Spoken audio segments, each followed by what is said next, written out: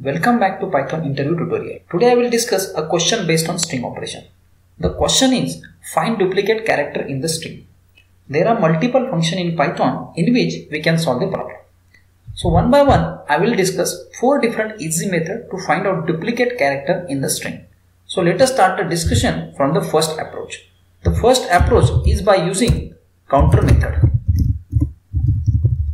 First of all, what we need to do, we have to import the counter package from the collection.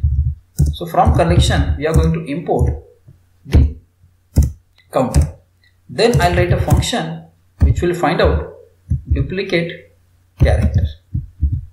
Input to the function is a string. Then I use inside the function, what we'll do, using counter method we'll scan every character of the string, and counter method which will have string as a key and their values as a frequency which will be stored. After that we are going to iterate for every word, let it be for word, and let's say count in whatever the items are there in the given string. And if the count of that character is greater than 1, then we are going to print that particular word, or we can say character. This is the function. Now I call the function duplicate character with, let's say, input is HE triple L 4 times I and 3 times O. Let's say this is my quite of input. Let's say this is the input. Now I'll execute the function and you can find the duplicate character in the string is L, I and O. So by using counter method we'll get the solution of this problem. Hope you understand. If you like the content, do subscribe and press the notification bell icon to get the latest content on this interview topic. Now I will talk about the second approach. In the second approach we are going to use count method. This is very simplest way to find it out the duplicate character present in the string. Again I'll write a function to find out the duplicate. So let's say duplicate character, and this is my second approach. Input to the function is a string. I'll take one list one, empty list one, which will be hold the duplicate characters. Then I'll iterate for a complete string for I in a complete string, that is going to be iterated one by one every character, and then we'll compare if I is not in that list one and the count of that character is greater than 1. Both conditions should true because we use AND condition. I should not be in a list and the count should be greater than 1. If this condition is true, then we are going to append the list one with that character. This process is going to be repeated again and again. Finally, after iteration, we are going to join all the characters and then print that list one. So simple, by using count method, we are going to count the duplicate character present in the string. Now I'll call the function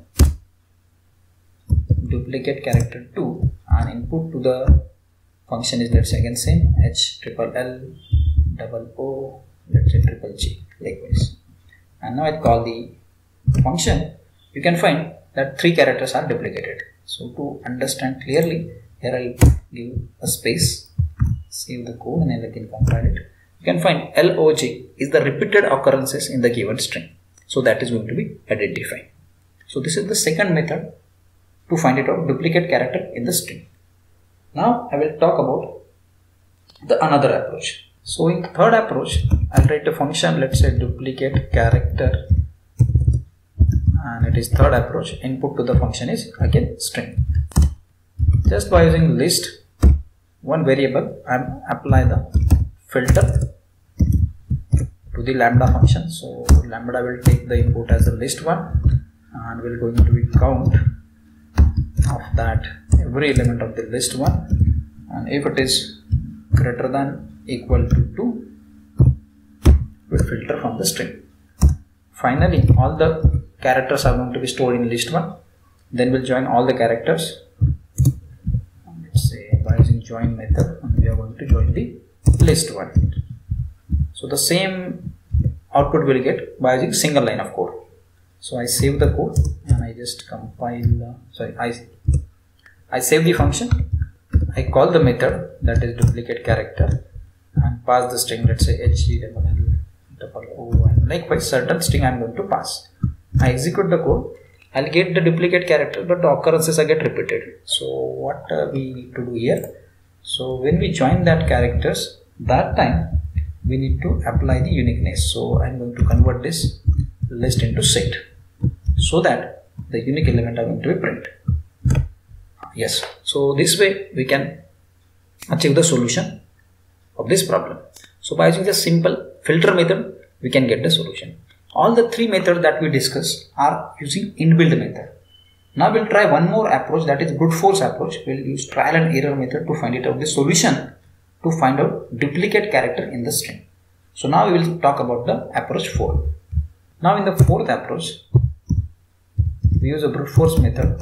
So let's say trial and error method to find it out the same solution for this problem. First of all, we'll take a function duplicate character. Fourth approach, input to the function is a string.